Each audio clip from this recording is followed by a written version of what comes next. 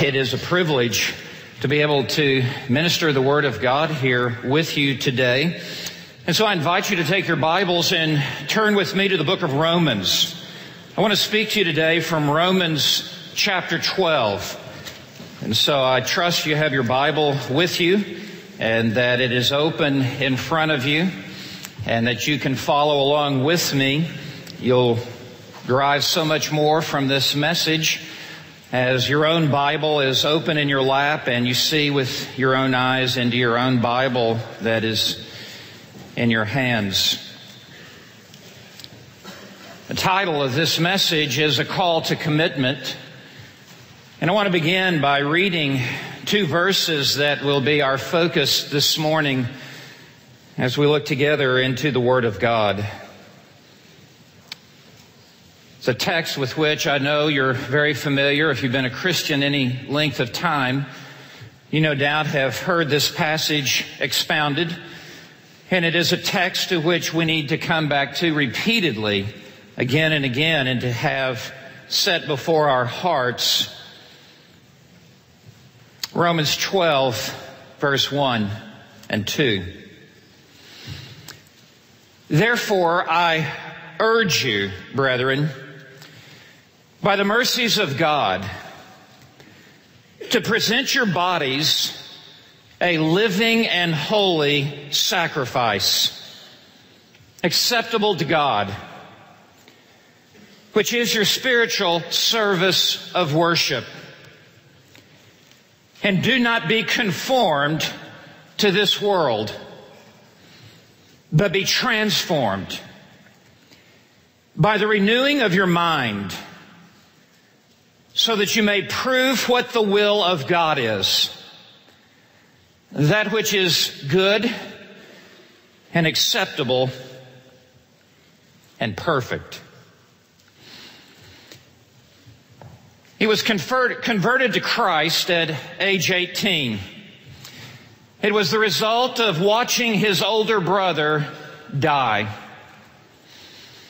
His older brother died with a supernatural peace in his heart, something that he himself did not possess.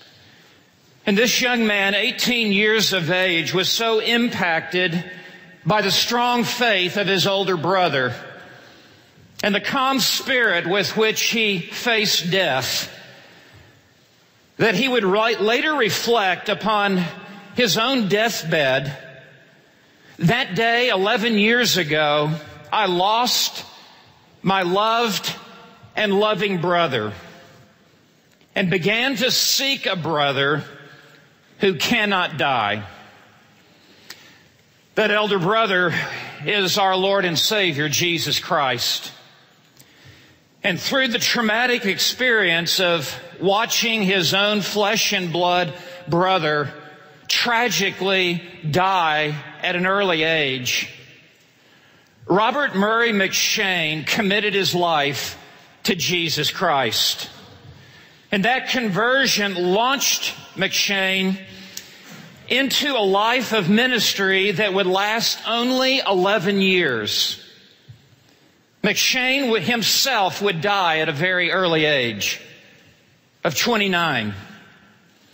But those 11 years, though short chronologically, were deep and full years. As McShane in the 19th century, this great Scottish preacher, lived a life of radical commitment to Jesus Christ, and so completely dedicated himself to the Lord that he was a mighty instrument in the hand of God that brought about seasons of revival in the Church of Scotland. He was called by God into the ministry and immediately ran to that which God had summoned him to, with unwavering resolve and total abandonment to Christ. Few young men have ever been so wholeheartedly dedicated to Christ. McShane in his journals would record this often quoted prayer: Lord, make me as holy as a pardoned sinner can be. He would say, the greatest need of my people is my personal holiness. It was McShane's godliness that overshadowed even his giftedness. And he was mightily used by God in those few years. He was a sickly young man and was told by his doctors that he would die, that he needed to live in a different climate to extend his years. McShane got on a boat in Scotland and sailed to Israel for the arid climate there in the Middle East. Was told to rest. And McShane so sold out to Jesus Christ that the time that he had there in Israel, he spent evangelizing the Jews and preaching the gospel of the Lord Jesus Christ and pushing himself for the cause of Christ to the very extremities. He recovered somewhat, got on a boat, returned to Scotland, and there resumed his pastorate. And in a short time, McShane died. Before he died, he wrote this in his journal: "Set not your heart on the flowers of this world, for they all have a canker in them. Prize the rose of Sharon more than all, for he changes not. Live nearer to Christ than anyone else, so that when they are taken from you, you may have him to lean on still." Robert Murray McShane died at age 29 and literally burned himself out for the cause of the gospel of Jesus Christ. He lived with such abandonment to Christ that he held nothing back. He invested his entire life with supreme devotion to Christ. He was like Jonathan Edwards, who in one of his 70 resolutions said, "Resolved, that I be this man in this generation who is most fully sold out to Christ." Though he had only 11 years in his Christian life, the effect of one life sold out to Christ was as though he lived 11 lifetimes. Far more important than how long you live is the depth of your life, the fullness of your life. How committed you are to the sovereign lordship of Jesus Christ. In this text in Romans 12, 1 and 2, this is what God is beseeching us to do. To be sold out to Jesus Christ, to surrender our lives entirely, even daily, to Jesus Christ.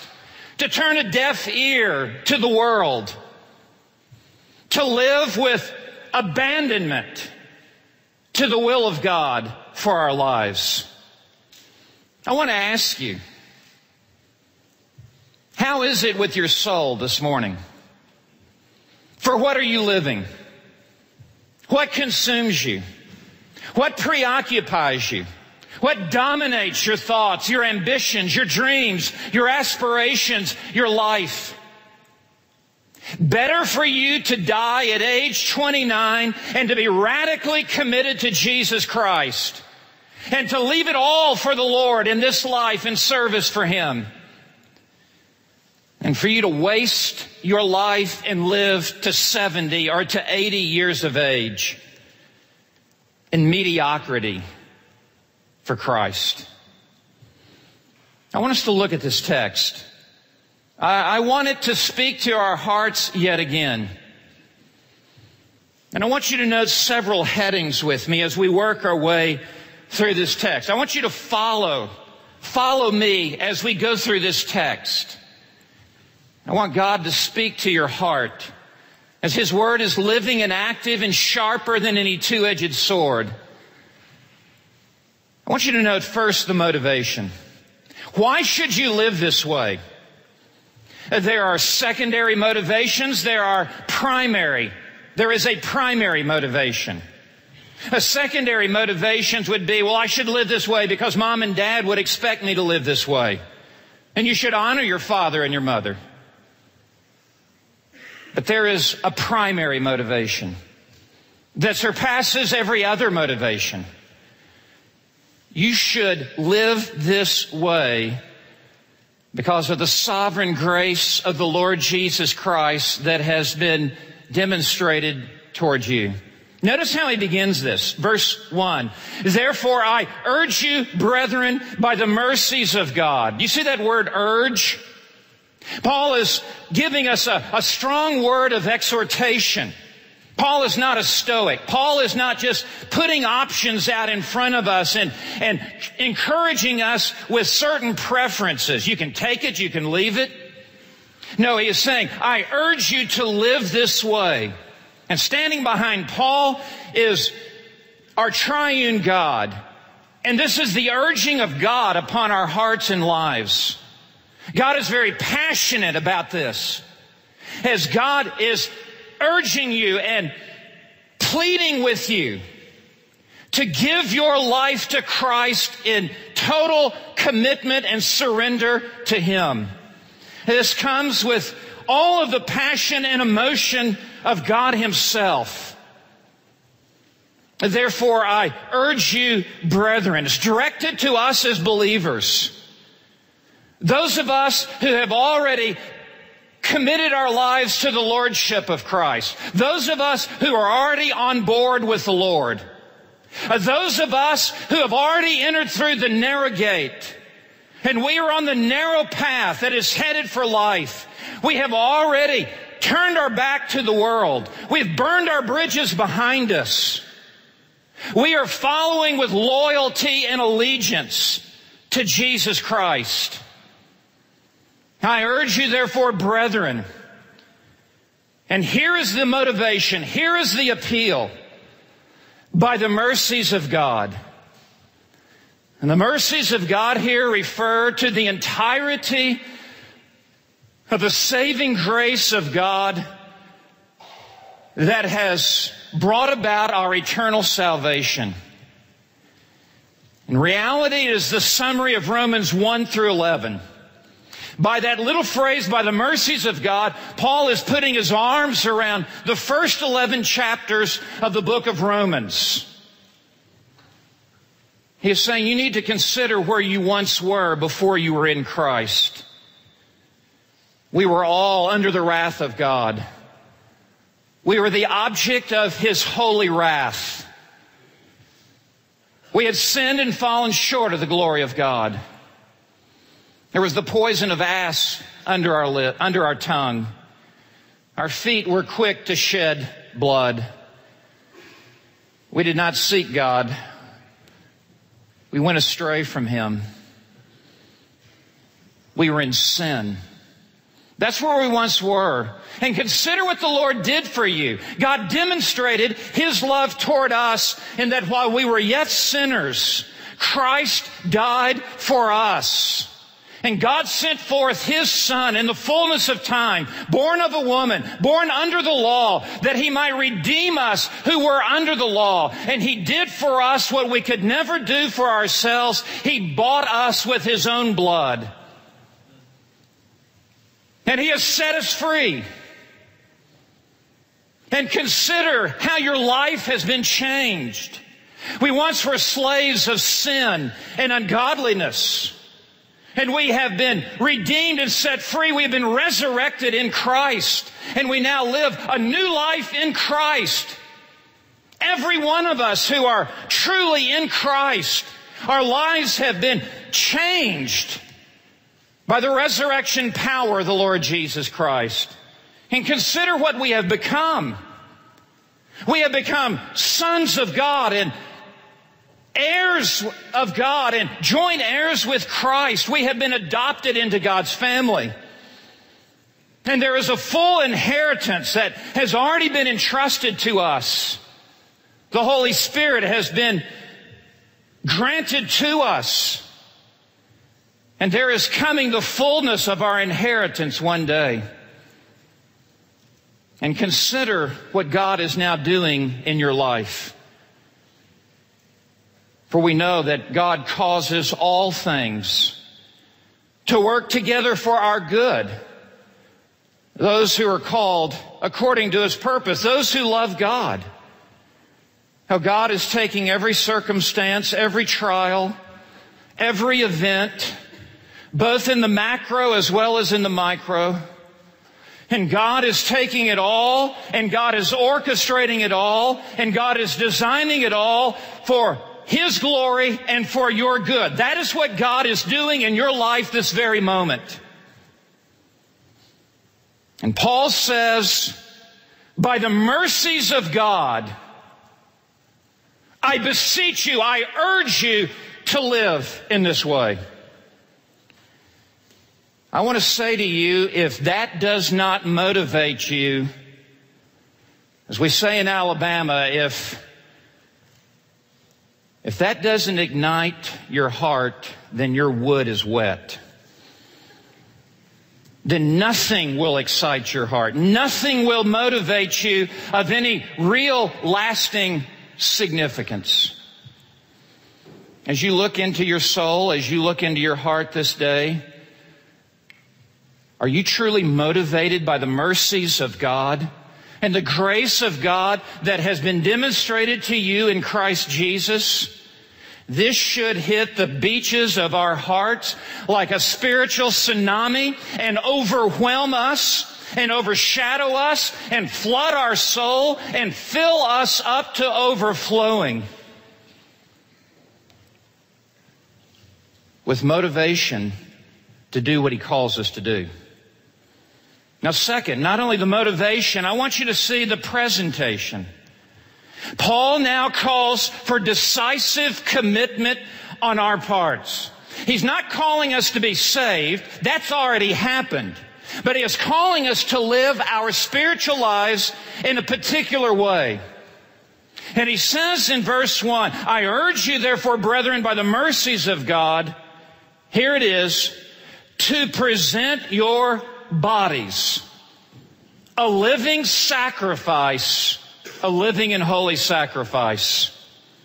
The entire picture here is of the Old Testament sacrificial system.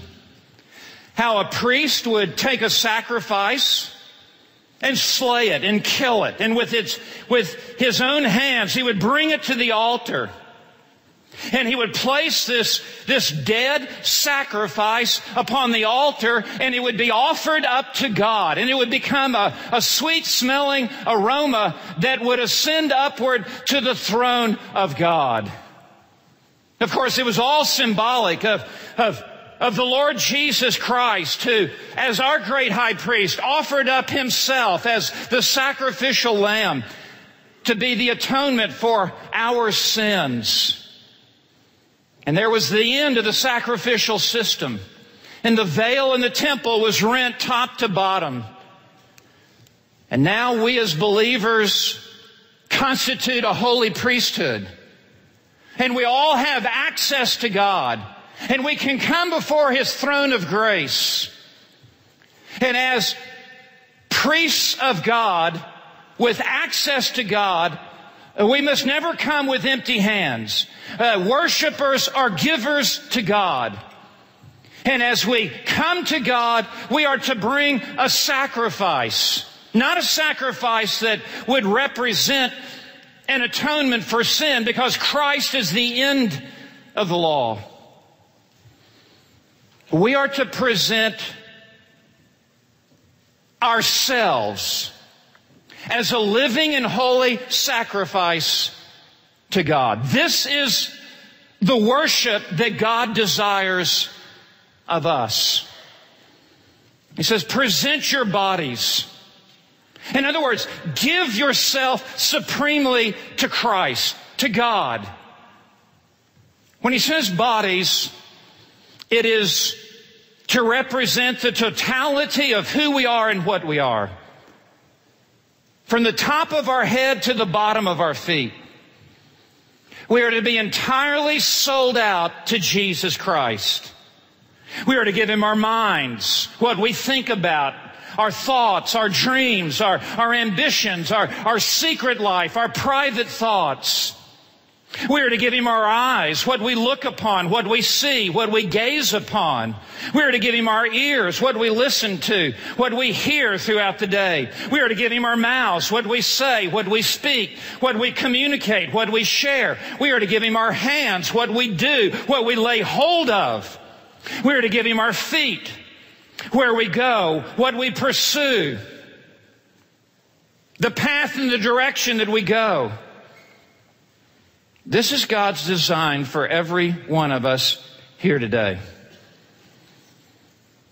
That we be continually and always coming before God and presenting all that I am and all that I have to all that He is. He says we're to be a living sacrifice. In the Old Testament, there were dead sacrifices that were presented to God. And now in the New Testament, we are to present our bodies as a living, holy sacrifice. And that is to say, we are to live for God. We are to live for Christ. We are to be alive unto God. We are to truly live for the things of God and for the things of His kingdom. This is that for which we have been made. And we are to be a holy sacrifice. And we are to be set apart from the things of this world. And we are to be totally given to God. We cannot have one foot in the church and one foot in the world, or one foot in Christ and dabble with being a part of the things of the world. No, we are to be totally given to God while we are in this world. In the Old Testament, in the book of Malachi, the priests were bringing their sacrifices to God. And they were bringing to God the defective animals, the blind, the lame, the leftovers. After they kept for themselves the healthiest of the sacrifices, that they might sell them in the marketplace and have more money. And God speaks in the book of Malachi, and God says, no, you give those leftover defective sacrifices to your own fathers. You give them to yourselves. You bring to me the best of your sacrifice. That is what Paul is calling for here. That you give to God the best hours of your day. You give to God the first fruit of what He puts into your hands. That you give to God the very best that you have to offer Him. And in reality, it is the entirety of your entire life. This is the presentation. And he says it is acceptable to God. Later in verse 2, the word acceptable will be repeated, and that will be acceptable to us. But in verse 1, it is acceptable to God. The only way for you to live your Christian life in a manner by which it is acceptable to God is for you to be sold out, surrendered, and radically committed to Jesus Christ. Let me simplify it. If you please God, it does not matter whom you displease. And if you displease God, it does not matter whom you please. All that matters is my life acceptable to God? This is the presentation that every one of us here must make. And so I want to ask you the question. Right now, this moment, this day, is your life presented to God, totally sold out to Jesus Christ? Those of you who are believers, those of you who are in Christ, does our practice match our position? That is what Paul is calling for here. You're saying none of us is free to pursue our own agenda, to pursue our own plans, to pursue our own dreams and aspirations, that we have one agenda item in our lives, and it is to present our bodies a living and holy sacrifice to God. Well, he tells us at the end of verse 2 that we will come to realize the will of God. But we must first present ourselves to Him. Is your life, metaphorically speaking, is your life on the altar this moment? Are you a living sacrifice? Are you living for God? Are you living for Christ? Is He the supreme passion and desire of your life? Are you a holy sacrifice? Are you pursuing holiness? Are you pursuing godliness, motivated by the mercies of God? This is incumbent upon every one of us here today. I want you to note, third, the calculation. Please note how verse 1 continues.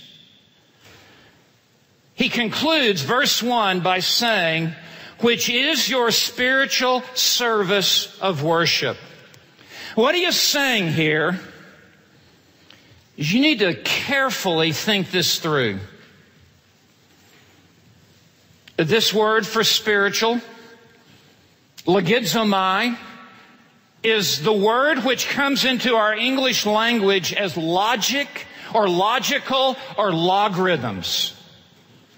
And what Paul is saying is every one of us needs to do the math on this. This is the most rational, logical presentation of your life you need to make based upon what God has done for you in your life. And what he is saying is for you to live for the world, for you to live for yourself, for you to live for somebody else is totally irrational. It is illogical. It is insane for us to live for anyone else. When I was in college, I was a finance major and I took many accounting classes. And we had the T-square, and there was profits and losses. There were assets. There were liabilities. And you would add it up. What all assets did we have going for us? What all liabilities needed to be subtracted out? And Paul is saying you need to make a T-square for your life. And you need to add up the assets and the liabilities for committing your life to Christ.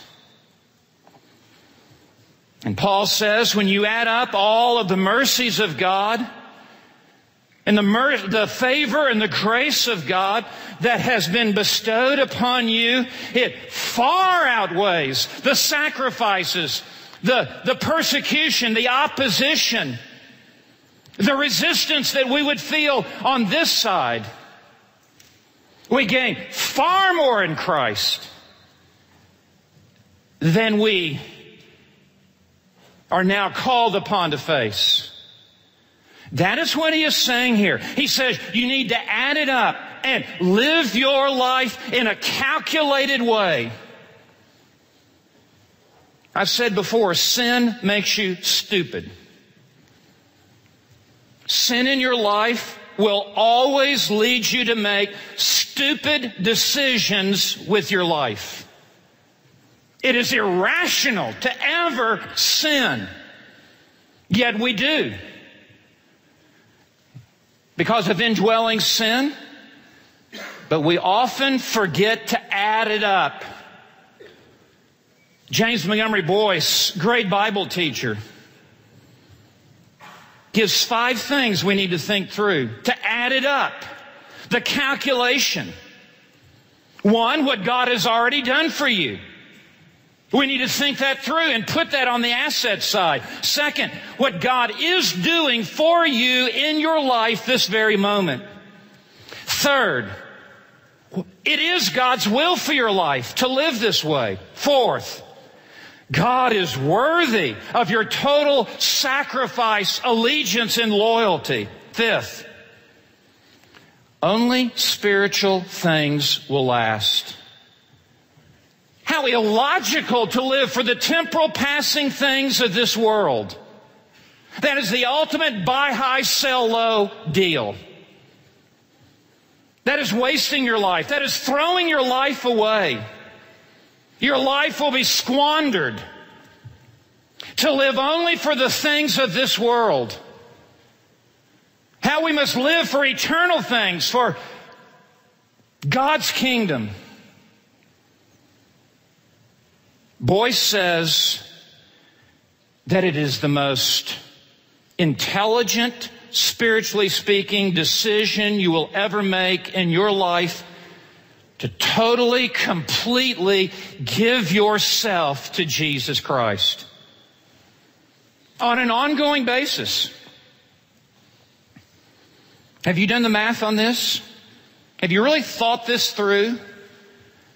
Do you really want to just pour your life like water into desert sand and for there to be no eternal significance? Or do you not want your life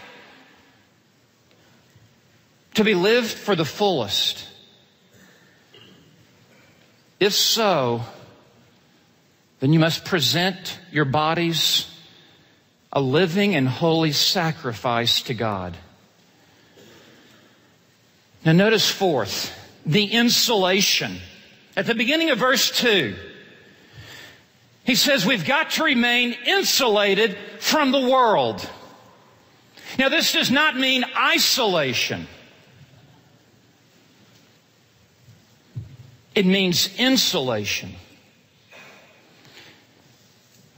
Too many Christians want to just withdraw to a commune out in some place by themselves.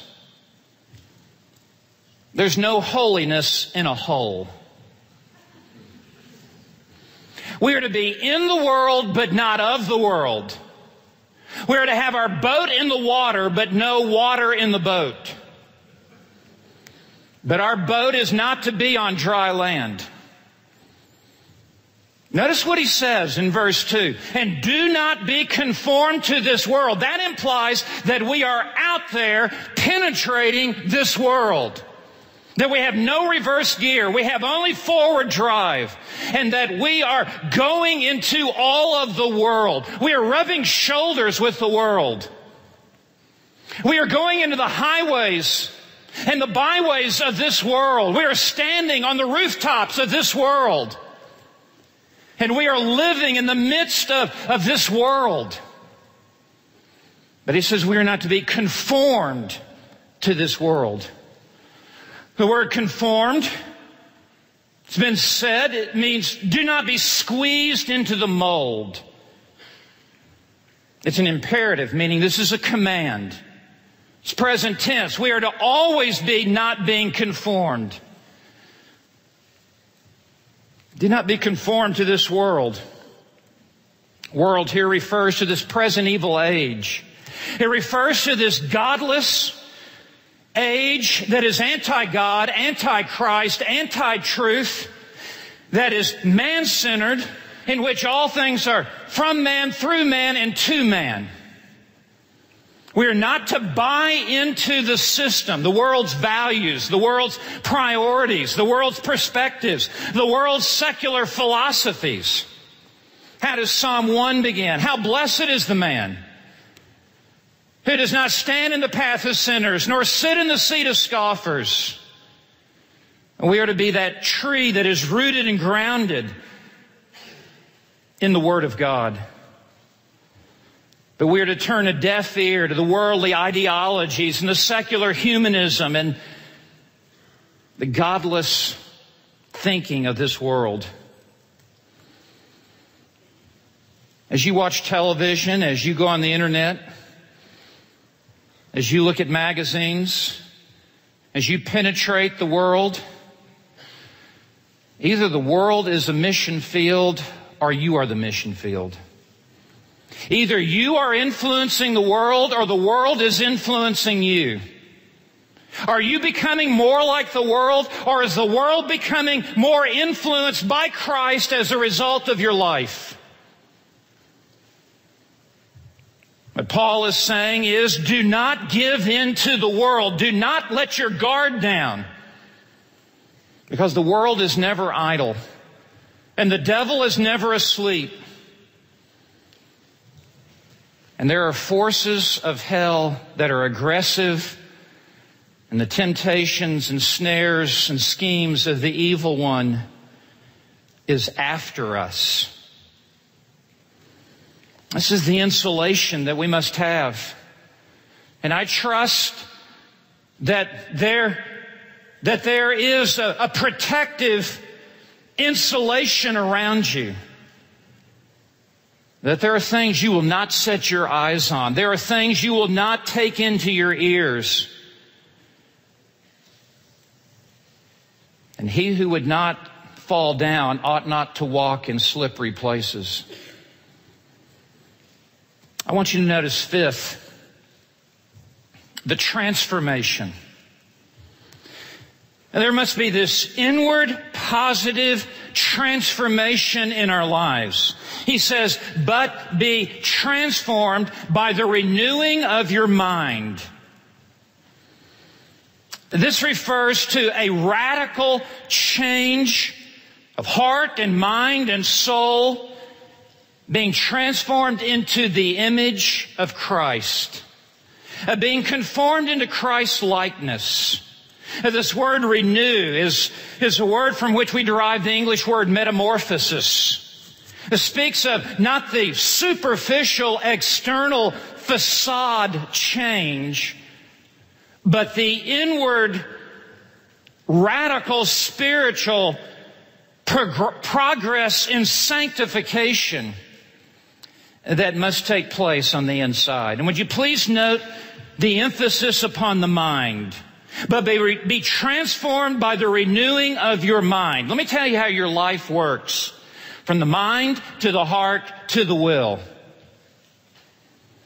Your mind controls the affections, and the affections control the will. And so what is coming into your mind has an effect on your heart. And what is in your heart governs and steers and directs the steps that you take in life.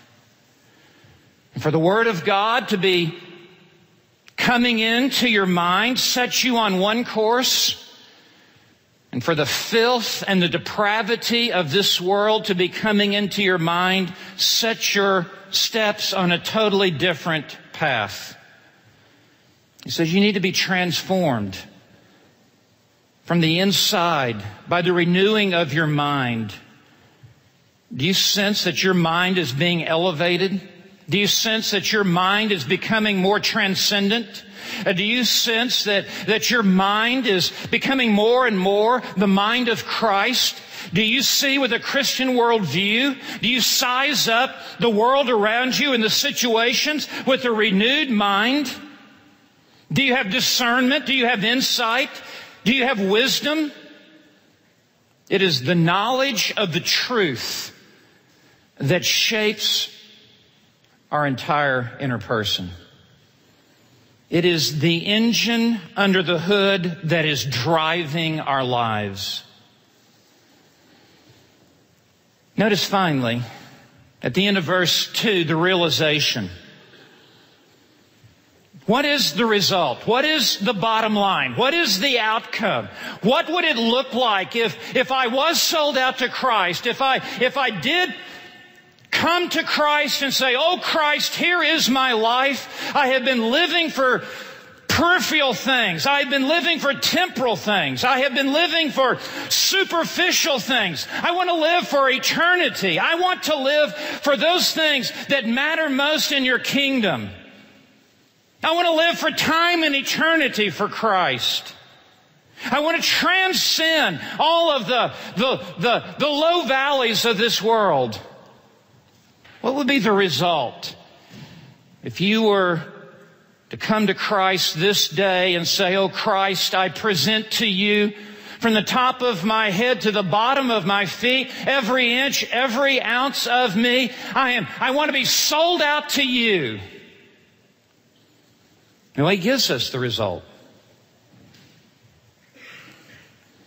He says, so that you may prove. The word prove means to come to know by experience. You won't just know this intellectually. You will come to live this. You will come to be a part of the reality of this in your life. It will happen in your life. So that you may prove what the will of God is, the path that God has chosen for your life. God who has infinite wisdom, God who knows perfectly what is best for your life. That you may prove what the will of God is. Notice the three descriptives. That which is good and acceptable and perfect. Listen, this isn't like taking bad medicine in order to get well. This is the greatest blessing and satisfaction that could ever come to your life. It's good, meaning it leads to spiritual good, moral good. It leads to your good, God's glory, your good. You're settling for second best in your life if you don't live this way.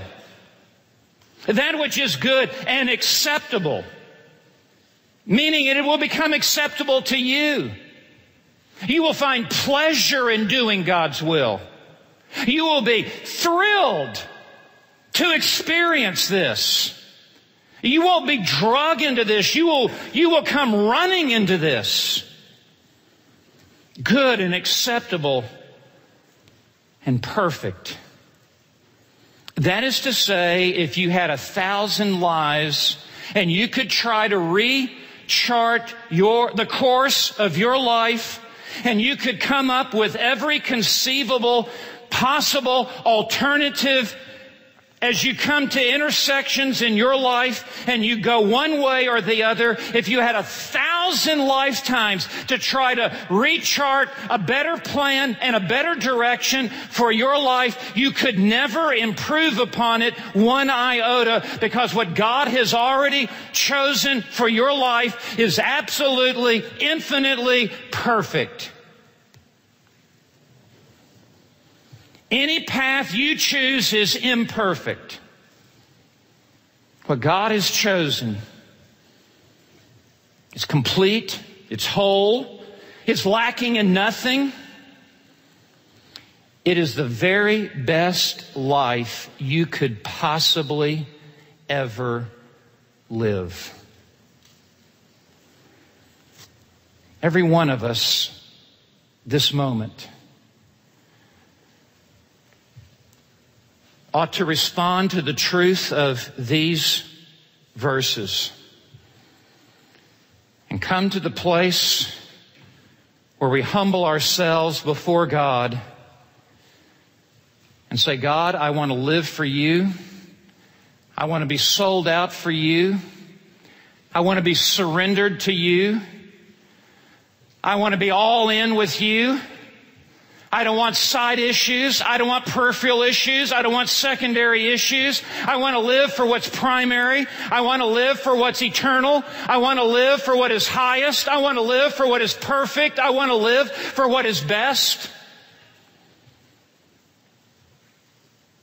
And if that is the desire of your heart, then it means that you would come to God in humility, and that you would, with lowliness of mind, present your bodies as a priest would present a sacrifice on the altar. And you would say, God, take my mind, take my thoughts, take my time, take my strengths, take my gifts, take whatever time is left that I have to live here upon the earth. Take my future, take my present, take everything that I am, take all that I have, take all that I ever will be. And God, I give it all entirely to you. All that I am and all that I will ever be. Would you come to that place today with God? When we came into the kingdom of God, we surrendered to the lordship of Christ. Paul is not talking about some second step. He is talking about that we acknowledge our original commitment to live under the lordship of Christ. Only one life, and it soon will be past. Only what's done for Christ will last. He is no fool who will give what he cannot keep to gain what he cannot lose. Give your life entirely to Christ and follow Him wherever He goes. Let us pray.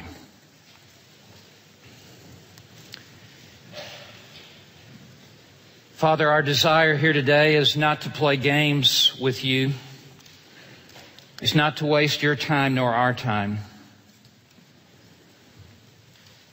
We believe that You have ordained that we would be in this place today, and that we would stand before Your Word, and that we would be called out today to live in a way that is acceptable and pleasing to You. I pray that there would be a wave of sobriety that would sweep over our soul. That there would be a sense for many of us here today that we would grow up, that we would mature, that we would step up to the next level, that we would reach out for Christ as never before, and that we would be willing to go anywhere, at any time, to pay any price, to go with anyone. Lord, I am sold out to You. And Lord, I want to go back to my dorm room and live for You. I want to go into the classroom and live for You. I want to go into this community and live for You. I want to be alone in the Word and be with You and pray to You and worship You. Lord, I am Yours. Father, I pray that this would be the true and earnest prayer of my brothers and sisters in Christ here today. May You lead on. May we follow. In Christ's name, amen.